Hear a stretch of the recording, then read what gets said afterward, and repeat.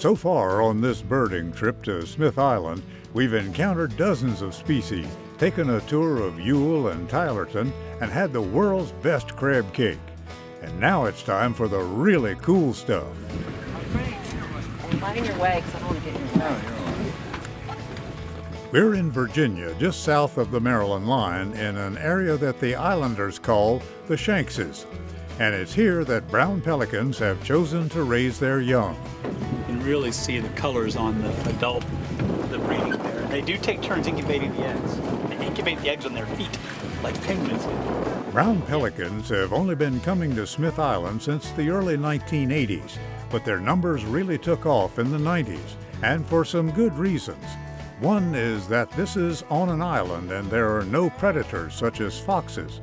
Another reason is the abundant food supply. And those big long wings, lots of fragile hollow bones, they can fly up 40, 50 feet, and if they see a fish, they can dive and hit the water. Now, they don't go under the water, right? They stop. When they hit the water, they've got muscles around their neck and their spine that tighten up. They have little air sacs under their breast, even in their bones, that fill up with air like a little buoy, and they kind of inflate and they stop.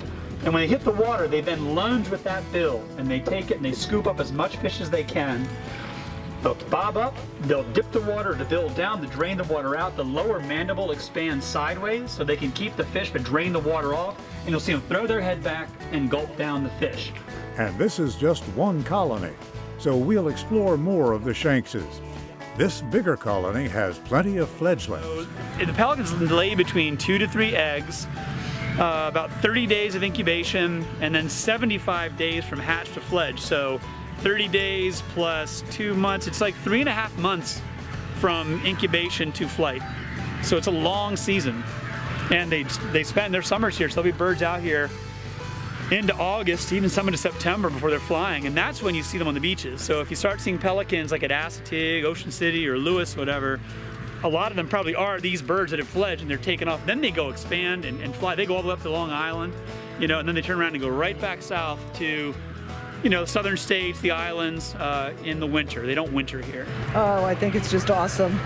Just awesome. I've never seen so many babies. Some of these babies now have a heart on their back.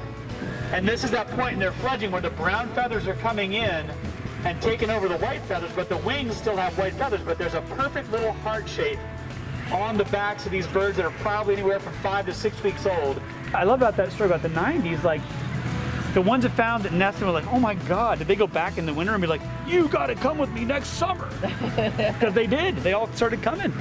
So that when you see them out there and their lower mandibles are kind of rippling, that's called a gular flutter. It's like a dog panting, I think. It's like evaporating water inside the bill to keep them cool.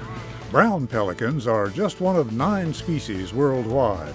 And even though they look big, they're actually the smallest. There's 2 in North America, the brown pelican. This is the world's smallest pelican. And the American white pelican, and we do have white pelicans hanging out at Blackwater National Wildlife Refuge and a few at Bombay Hook National Wildlife Refuge in Delaware lately. But the rest are found in like Africa, Asia. The largest in the world is the Dalmatian pelican. Saw them in Greece once. They're giant, like the world's heaviest flighted bird, I think, today. The weather has turned out to be great, and we're actually a little ahead of schedule. So as a bonus, we'll take a trip to a small island they call the Tower.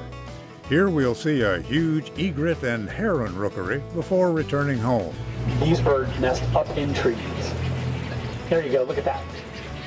There you go. Yep, that's the word, oh wow.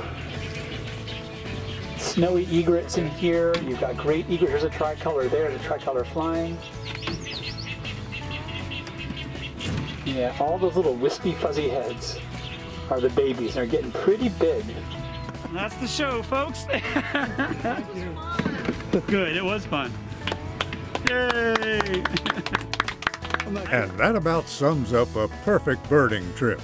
So if you'd like to spread your wings and try something new, you absolutely cannot go wrong with the Delmarva birding adventure to Smith Island.